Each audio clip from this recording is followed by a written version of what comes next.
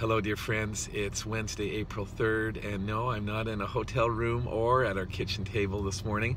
I kind of ran out of time, and so I'm in my car, and in a few minutes I hope to drive to Pearson Airport, and then with a quick flight to Sault Ste. Marie, where I, Lord willing, hope to be there a couple of days.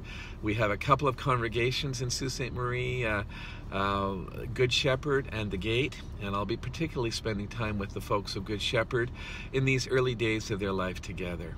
So appreciate prayer for all these folk. And then at the end of the week, I come home and then I fly to Montreal and drive to Lennoxville, Quebec, where on Sunday morning, Lord willing, it will be my joy to officiate at the ordination to the priesthood of Matt Court, who's the deacon in charge of St. James, Lennoxville, and as of that service will become rector. So this is very exciting, and I know St. James and Matthew would appreciate your prayer.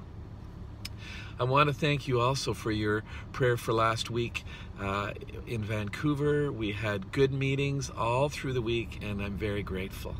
I also wanted to say that one of the people that was not able to be there was our Canon for prayer support, Canon Garth Hunt, who became ill a few days before we were to travel to Vancouver. And in fact, on his 75th birthday, March 25th, I was visiting him in the hospital, and of course, in fact, that led to him having surgery later in the week, which was minor surgery, but nevertheless important, and I'm happy, successful, and now he's home and doing well. Appreciate prayer for Canon Garth.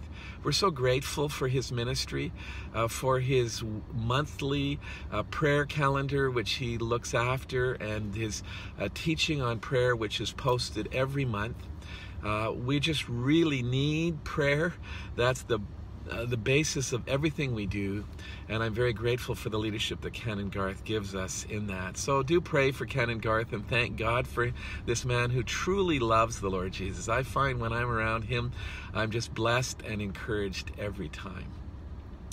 Well, we're thinking about, I am thinking about this Lent, particularly forgiveness of sins.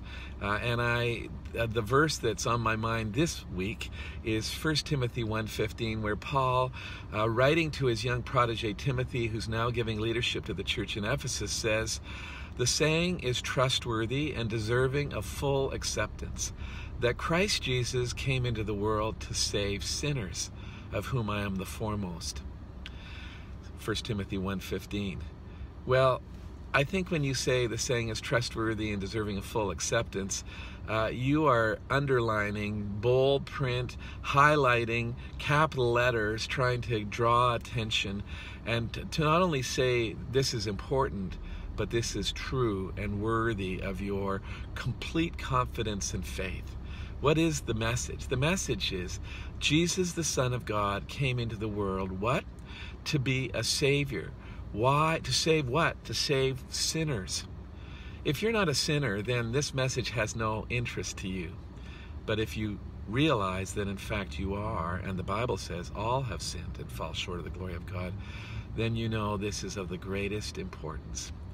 Paul said, "Of whom I am the foremost," acknowledging the fact that in the strategy of God, God looked for the worst, the one who was the persecutor of those who believed in the Lord Jesus, and chose him to be the means to prove that forgiveness works in every case.